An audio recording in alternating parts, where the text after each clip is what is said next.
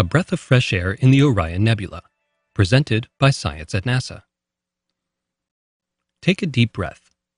You just filled your lungs with about 1,000 billion oxygen molecules. There are oxygen bars in California where you can actually pay for a deep breath of O2. But in most places on Earth, molecular oxygen is free and abundant. The gas makes up almost 21% of our planet's atmosphere and is ubiquitous.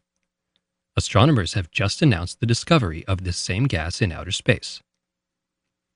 Here on Earth, oxygen was discovered in the 1770s, says Paul Goldsmith of the Jet Propulsion Laboratory.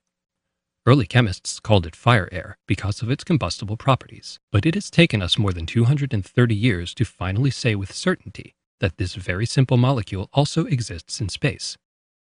Goldsmith led a team of astronomers who used the European Space Agency's Herschel Space Telescope to search for signs of molecular oxygen in star-forming clouds. Herschel senses far infrared radiation invisible to the human eye. It just so happens that the molecular oxygen can be seen at these long wavelengths. Goldsmith's team found the telltale signs of O2 near the core of the Great Orion Nebula. The 2 in O2 is crucial. The oxygen we breathe on Earth is diatomic. That is, 2 oxygen atoms joined together to form a dumbbell-shaped molecule. Single atoms of oxygen are highly reactive and can even be corrosive. But when you put 2 oxygen atoms together, it's a breath of fresh air. Astronomers have long known that the reactive atomic form of oxygen is abundant in the universe. It is found in gaseous nebula, the atmospheres of stars, and many other places.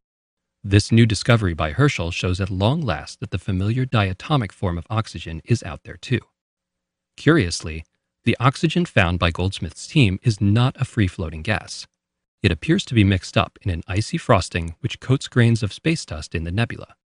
This explains where some of the oxygen might be hiding, says Goldsmith. But we didn't find large amounts of it, and still don't understand what is so special about the spots where we find it. The universe still holds many secrets.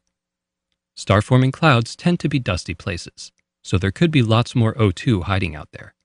Goldsmith says the team plans to continue their hunt for this familiar gas in other clouds beyond the Orion Nebula. Out there, he knows, is an elusive whiff of Earth among the stars.